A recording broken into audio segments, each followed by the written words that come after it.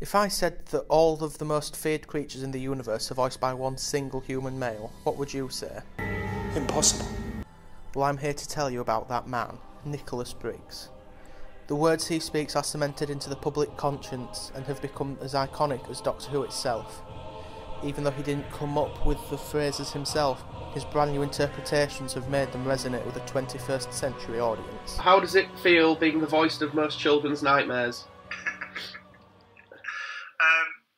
I think it was Anne Robinson who first asked me that question when I did the Doctor Who Weakest Link.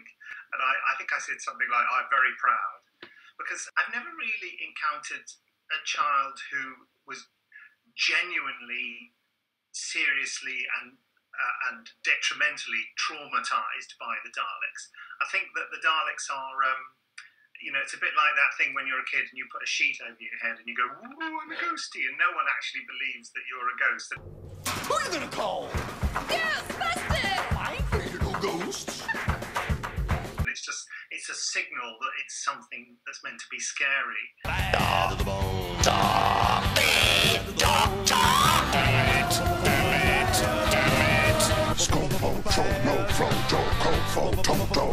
I am Grand Marshal Skaldak. What inspired you first to be an actor? Was it the Doctor Who when you were a kid? I suppose it must have been Doctor Who that inspired me to act in the first place, because that's where I got all my ideas about stories. And Doctor Who and all the films I used to watch on TV when I was a kid, and old series like Voyage to the Bottom of the Sea and Tarzan and Lost in Space.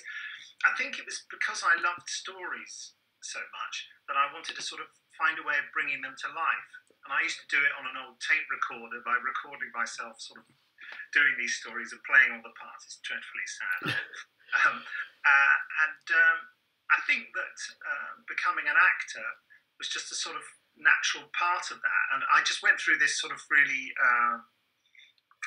traumatic is too strong a word, but when I was very young, I went on stage at school and I passed out. The moment I saw the audience, I suddenly felt sick and everything sort of glowed and wobbled. It was like a sort of old Doctor Who video effect, And then the next thing I knew, I just heard the teacher reading out my lines for me. And then, however many minutes later, I regained consciousness. So for many years, I was terrified that I thought a natural result of me standing in front of an audience would be that I would lose consciousness. And so it wasn't until I was about 16 that I every year they were saying at school, who wants to be in the school play? And, I finally put my hand up and I did it and had a fantastic time. And the buzz I got from being out there, pretending to be someone else and, entertaining people sort of convinced me that that's what I wanted to do. Was it Alec? Exterminate. Exterminate. Exterminate. Exterminate. Exterminate. Exterminate. Exterminate. Exterminate. Exterminate. Exterminate! Exterminate. Exterminate. I don't like Doctor Who. How did you get the classic Doctors to be involved with Big Finish at the beginning? I'd done the BBV videos where I'd met Colin Baker and got on with him really well. So Colin, I could actually pick up the phone to, and Peter and Sylvester, it was easy for us to contact them, and we knew they were interested in doing Doctor Who stuff. So we just asked them. And they were interested. Tom was a difficult one because, he's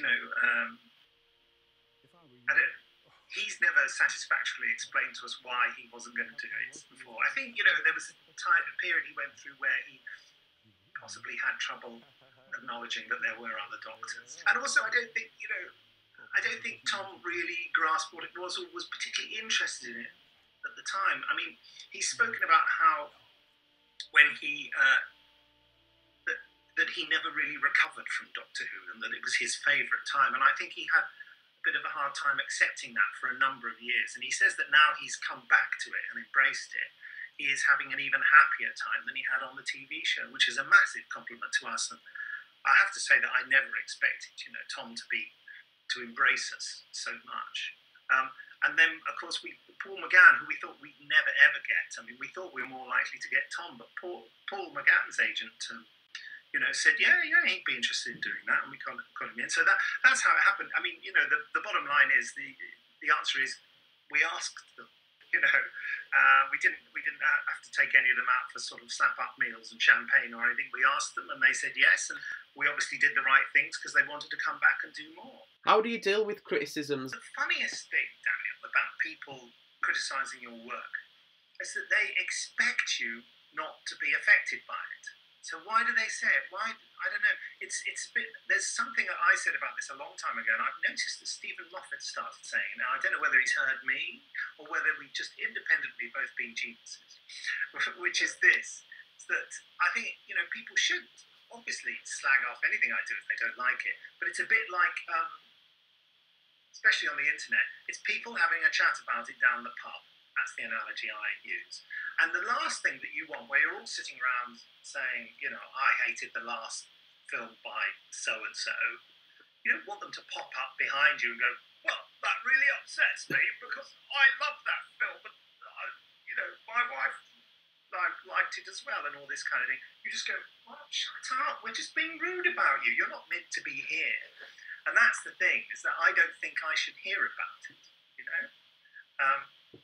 But I think that when people put derogatory things, and really stupidly derogatory, I had someone recently criticise something that I'd written, and they did it on the Big Finish Facebook page. And I went on there and I said, it's fine that you think this, I just want you to know that it hurts me, that's all. And that's the thing, is and I got a load of responses saying, well, you should toughen up. I thought, well, why should I?